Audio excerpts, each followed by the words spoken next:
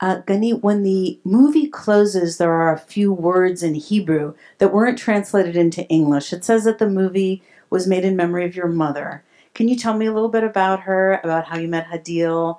What's Hadil doing today? Yeah. First of all, I would like to say that I'm very excited to be here.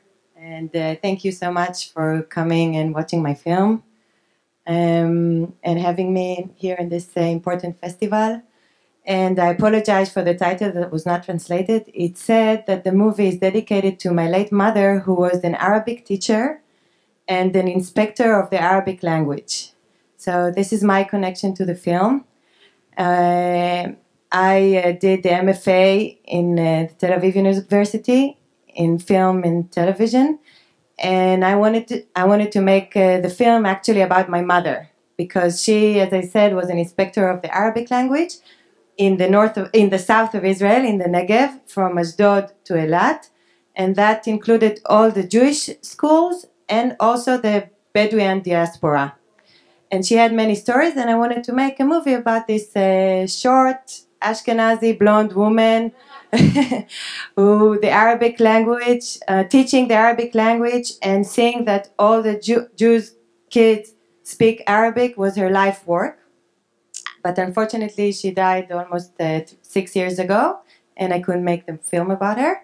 And so 2 years after she died, I decided that I must continue her way in my media, in a filmic way. And so I went to her colleagues in the Ministry of Education, to the chief inspector of the Arabic language, and I told him that I want to make a movie about an Arabic teacher. It's not that I knew Adil before that. And he introduced me to a mentor, one of the staff members in Machon Merchavim, and she introduced me to Adil. She said, I have somebody perfect for you. Call her up and see if she's interested.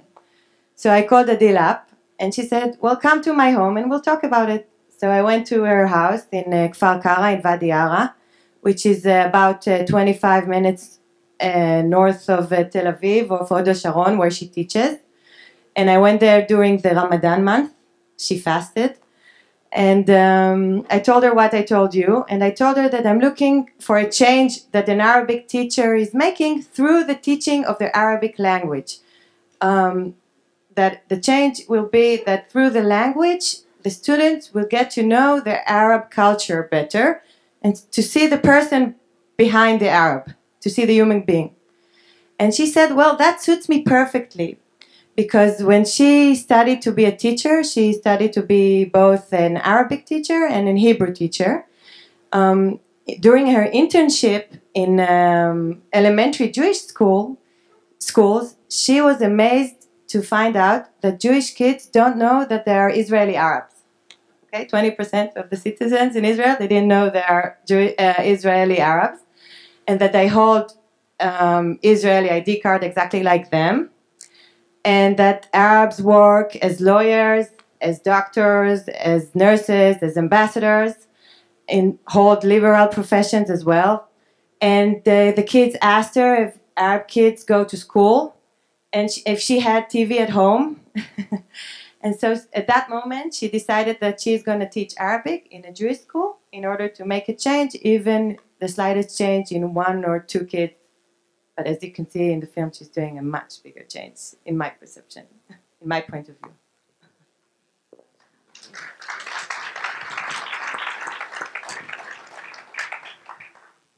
Let's take some questions.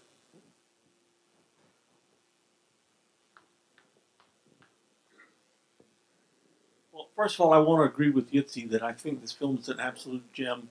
I've seen every film in the festival so far, and I think this film comes more to grips with the real essence of the issue that this festival was created to deal with, and I congratulate you. It was not only highly enlightening, but very, very, very moving as well, I think.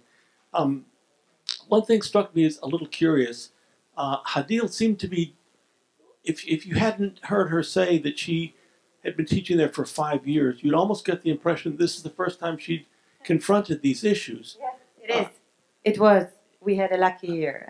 Well, how did she deal with these during the first 4 years that she was at the school? The issues of Yom Ha'atzmaut and Yom HaZikaron and Hatikva and all of that sort of thing. Okay, so I have a long answer for that. I'll try to shorten it. Okay. I relate the conflicts and the dilemmas of the Holocaust Day and the Remembrance Day to the presence of the camera. But the girl that called her stinking Arab, that was by coincidence. I wasn't even there when she yelled at her and that child was not in one of the classes that I shot. So that was by coincidence, and it was the first time in 5 years that somebody called her like that in school. And it was more than 5 years that she taught. Before those 5 years, she taught in other Jewish schools, and nobody called her like that. So that was a coincidence. And also the resistance of the parents to the building the masks models, that also didn't have to do anything with the camera, because it was only 5 parents actually that resisted this creative work out of 140 parents at that same level, class level. And they were parents not from the class I shot in. So that didn't have to do, that was a coincidence. She taught that every year, and that was the first year that people resisted and made a big fuss about it. They went to the rabbis of Hod Sharon, and they really gave problem to the principal about it. But then on the Holocaust day, after the ceremony, it was the first time that the principal asked her, "How do you feel?" Okay, she did go to the ceremony every year during those 5 years, but she was never asked how she felt. And it was the first time that she really told her how she feels, how she really feels. And also the Remembrance Day. So I relate that to the presence of the camera, because both of them knew that what they're going to say will have audience at the end.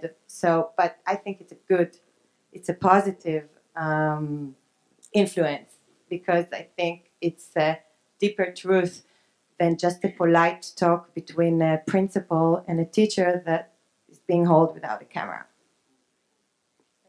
Thank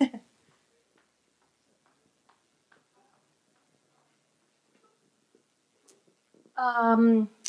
To me, what I saw in the movie seemed completely normal, completely actually open atmosphere. And actually, I want to say that I worked some years ago. I worked as a teacher in a Muslim school here in New York, in Queens. And when I went, I taught English. I was from a city program, and it was a Muslim religious school. So I went there, of course, dressed as I'm usually dressed. But I felt very uncomfortable being the only woman. All other female teachers, most teachers were female, and they were all wearing hijabs.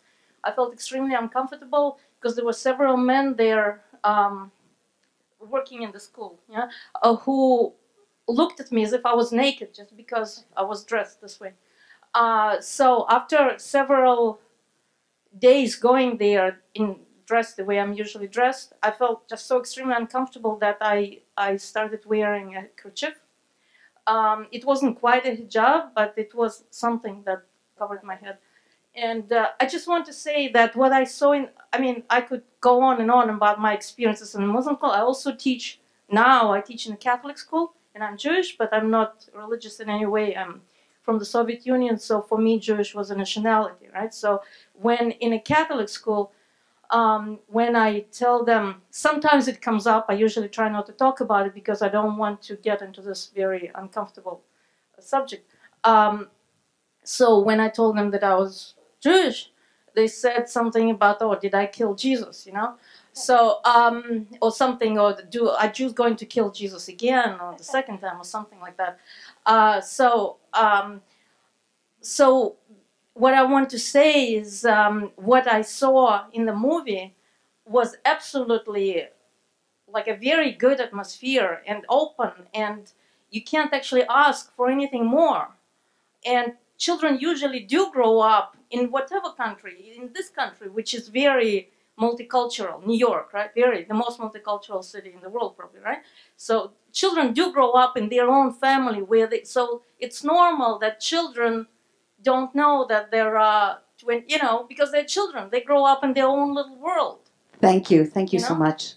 Let's take a question maybe for Ami or for Ali.